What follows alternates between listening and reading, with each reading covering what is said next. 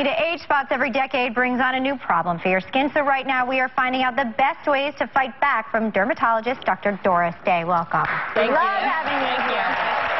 We're going to hit the generations. That's right. You know, as a dermatologist, I'm really a doctor of self-esteem. And I believe you have to look under the skin in order to understand what your body's really trying to tell you. Okay. And at every age, your skin is telling you one thing.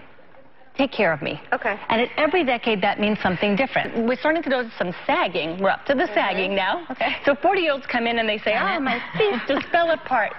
And so Ultherapy is really helpful for this. Give us the good news. Well, now we have non-surgical approaches that can help minimize I've that. done this procedure. And a tight ponytail doesn't help? Yeah.